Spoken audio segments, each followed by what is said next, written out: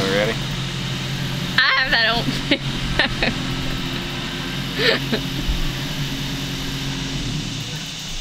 Tell me when to go. Always. I'm ready. I've been ready. How is it going? Yes. She don't ever tell me. Lights, camera, action. I told you I had you making that terrible face. The lens face. is fogging up again. Blue tail is a homestead necessity. Alright.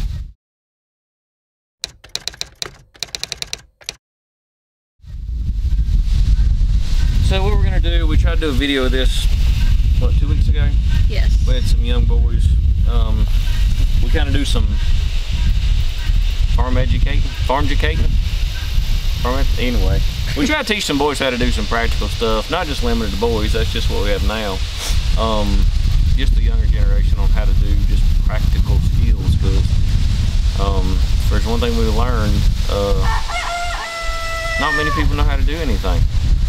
So that video didn't come out exactly right. I can't remember why, but we didn't release it. It's because we changed our processing method halfway through. Yes, that's what it was. So anyway, this is just a little short one. These birds are a little small. They're just normal Catornix quail, but we have the Myshire farm ones in the house that are growing out, and basically these were in that same house and we needed to separate them, so we have that breeding stock separate from everything else so that we can put them in the breeder pen. So these are destined for being canned or freezer camp. So we're going to kind of show you the process we use. We did start doing it the way we do chickens, which is using cones. These are too small, but we figured out something that works. But we do slit the throats just like you do chickens to help them bleed out, because in my opinion the Catornix have a little more of a livery taste, which means there's usually a lot of blood in the meat. So we thought this would help combat that by doing it this way. It's a little slower than just cutting the heads off, but seems to be a little less, I don't know if it's less stressful on the bird, but it seems better. So that's what we're going to be doing today. I'm just doing a handful of birds by myself, so it's very similar to the same chicken processing method that most people use. Sometimes you get uncooperative customers.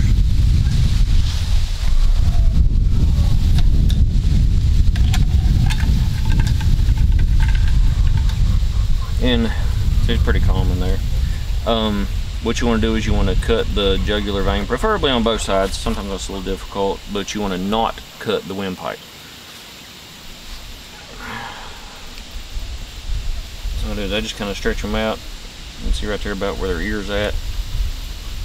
And because the feathers grow up, I kind of brush the feathers down at the base of the neck.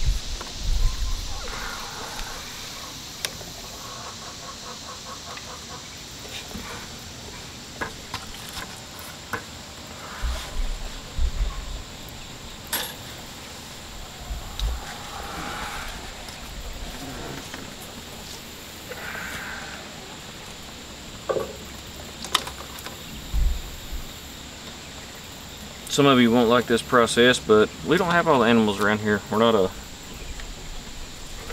pet farm. We do this to supply our family with good healthy meat.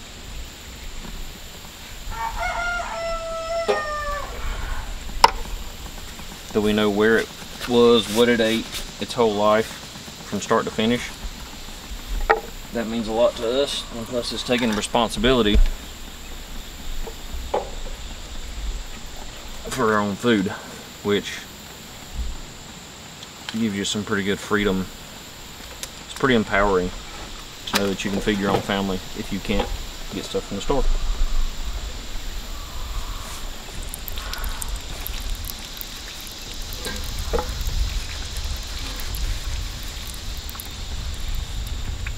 And as I said in the other video,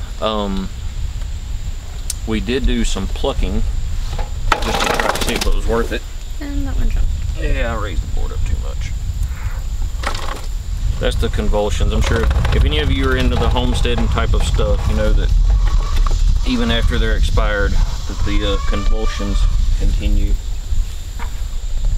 Just want to kind of do it assembly line fashion as I get a cone empty, everything going, because I have a million other things to do today other than this.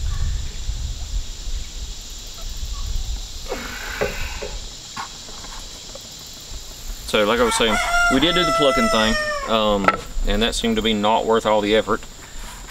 And my wife likes to can these. You can fit 5 of them in a quart jar, by the way, in our pressure canning stuff. Wish I think they did some videos on that.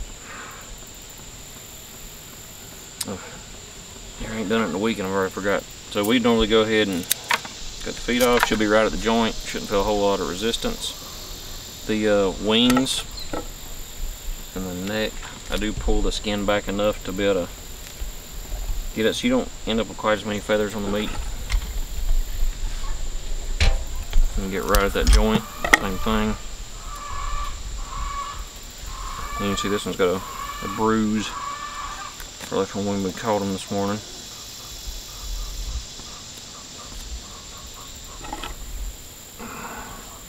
It's the first time we ever used the Fisker scissors. They work quite well. They've got an integrated sharpener right there in the sheath, which we haven't used yet, but we like the idea of.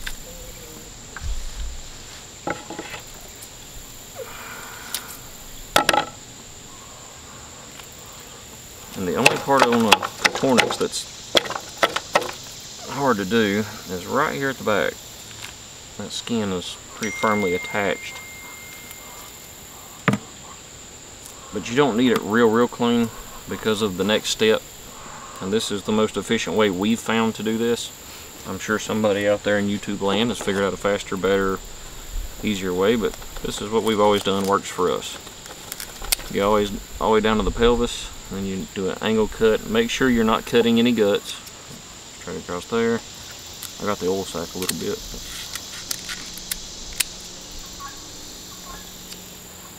Go away. If you take your finger and put it right in along the, you can kind of feel the back of the breastbone. It's very smooth. And see, and then everything comes out nice and clean.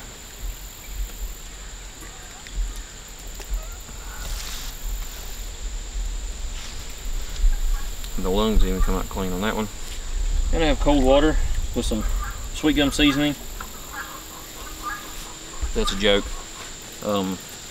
What we're after is we just want to cool the bodies off. It's still summer here. It's a cooler day because of the hurricane, but it's still very hot in North Carolina. So we want to get the carcasses cool as quick as possible.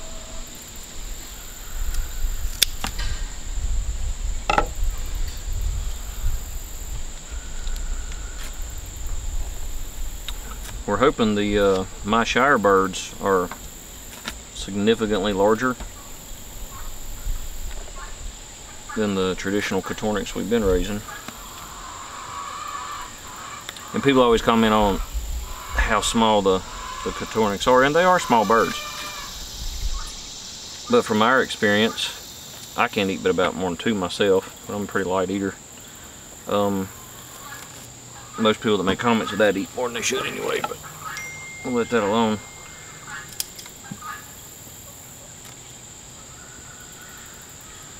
But they're extremely efficient.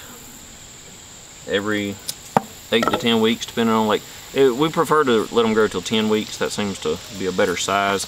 These birds here are probably about 8 weeks, so they're a little smaller than what we normally do. But if you don't want to do chickens all the time, which we're not a big chicken eating family, so we're not huge fans of chicken, even though we got some meat birds we're getting ready to put in the middle house. So that's why we have the quail and the pheasants. It's nice to have something else. And it's hard to can a chicken, but these we can, let's see, fit 5 of them in a quart jar, get them all canned up. Easy to store, easy to process, easy to raise. They're very docile. Feed conversion's pretty good on them.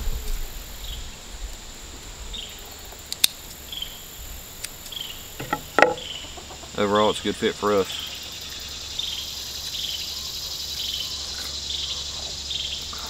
easy to process. Chickens are a lot more work. Are the lungs stuck in that one? Yeah, so sometimes the lungs stick around the inside of the rib cage.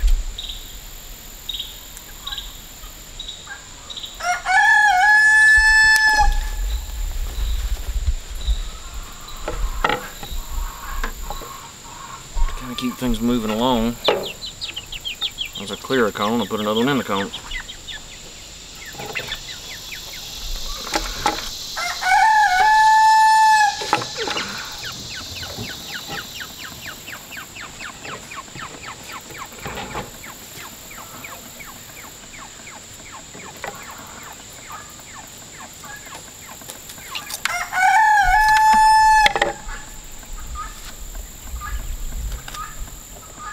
And these are all males. If they were females, we would of course put them in our breeder pens until the Shire ones mature.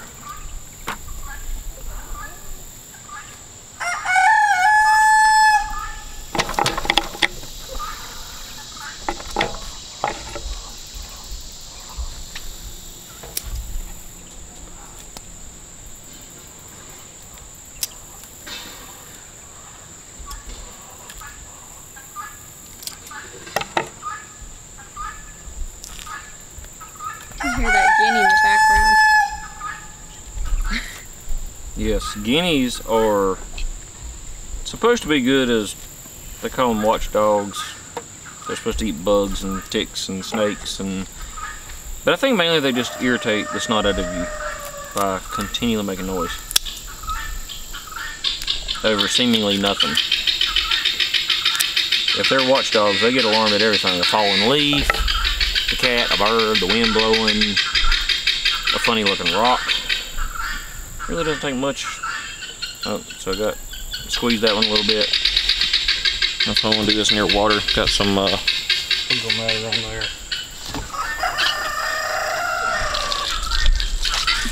Rinse that off good. Make sure your hands are clean.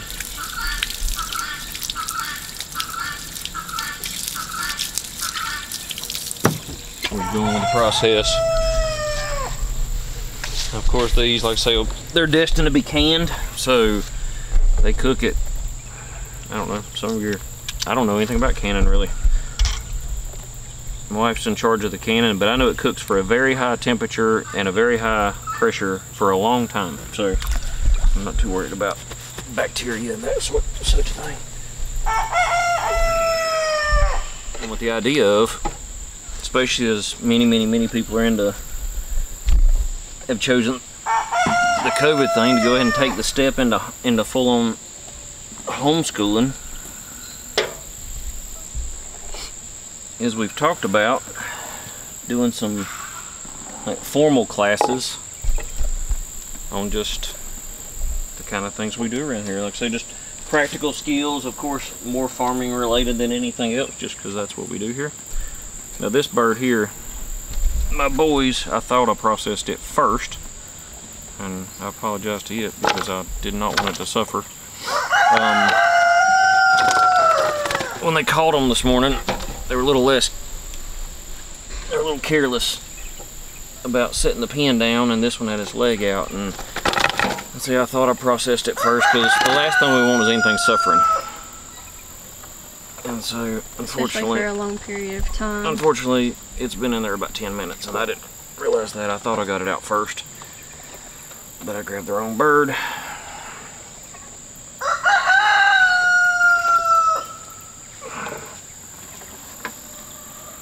Because, of course, we respect these animals. Everyday animals give their lives to keep us alive, and most people get, well, I don't want to say complacent. They just don't think about it because they're not exposed to it. And this is a brutal process.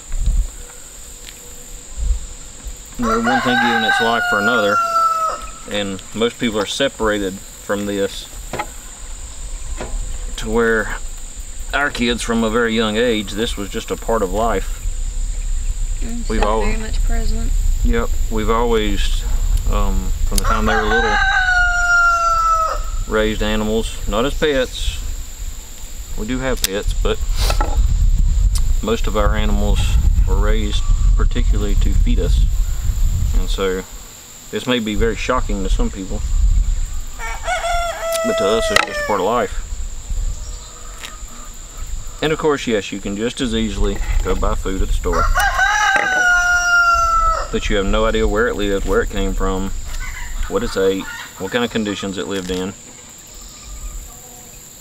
And it's an out of sight, out of mind thing, but which we do buy food at the store, but we also choose to make this an important part of our life.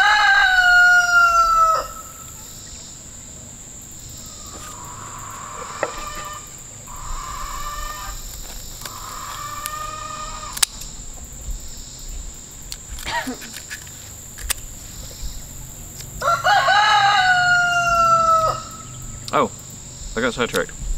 So the education thing, if anybody is interested in something like that, we haven't really fleshed it out, it's just discussions we've had. If you have teenagers that are sitting at home doing too many video games, or just kids that have never been exposed to, we call them practical skills, just how to do stuff. How to do How to do stuff. Stuff that you're not normally exposed to, I guess. It's just part of our everyday life. Like just right now, we're clearing land, we're turning live animals into food. We're getting ready to build a bunch of fencing. We're doing sheetrock. What else did you say? I said just getting ready for winter, like wood stacking and firewood. splitting. Most people never split firewood. Most people call it chopping wood, even though You don't. that's not what we do.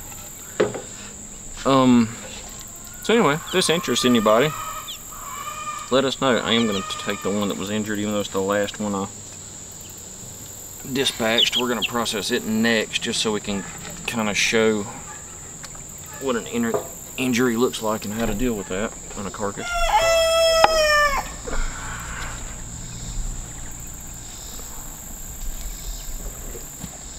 Just an example. Everything does not always run smooth.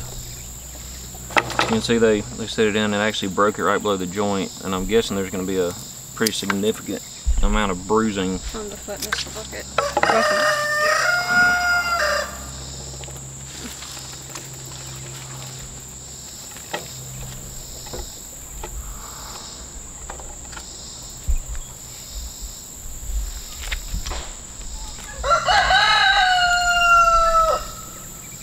Like winter, we're going to be, of course, burning wood, cutting wood. Wood's pretty much all the time going on, except for the first part of the year. Our plan for this year was vacation, but then COVID came and changed all that. So people ask me all the time why we burn wood. If any of you burn wood, you already know the answer to that. It's a different kind of heat. Good, honest heat. It is a lot of work. My kids will probably never burn wood, I would imagine. It's been part of their lives. Their whole lives. But in the coming days, we don't know what's going to happen. A lot of people are scared. And it's nice to know that you can keep your family warm, even if the heat pump doesn't turn on. Plus, heat pumps are terrible heat anyway. Alright, so, and I would imagine the same thing happens to us when we break a leg. So you get the bruising on the outside, it's already gravitating up into the thigh. This is probably a bruise there from catching them, because sometimes that is a challenge. So what I'm going to do is when I get to that, I'm just going to remove that whole leg.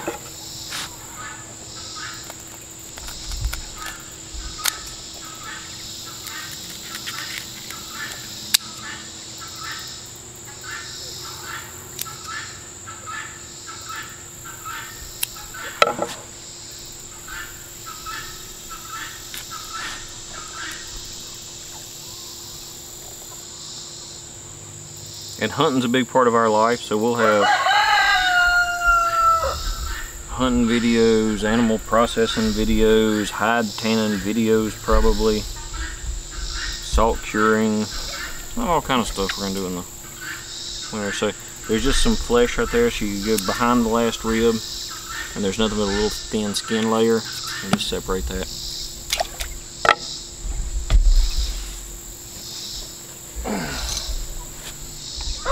And one comes in, and one goes out, one comes in. I'll get your scissors.